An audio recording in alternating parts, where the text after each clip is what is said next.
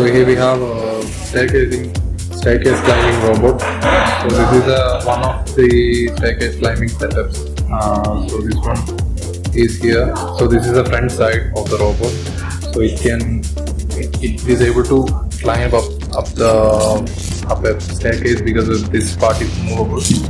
Both these wheels are movable and this part is fixed. And the entire part is movable like this, so it is able to climb any staircase.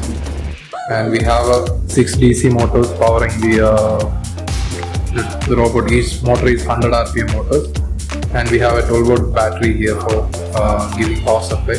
We have a power supply board, and the main part of the robot is a Arduino Uno board we have here, and we have the board program, and the robot can be controlled through Bluetooth interface.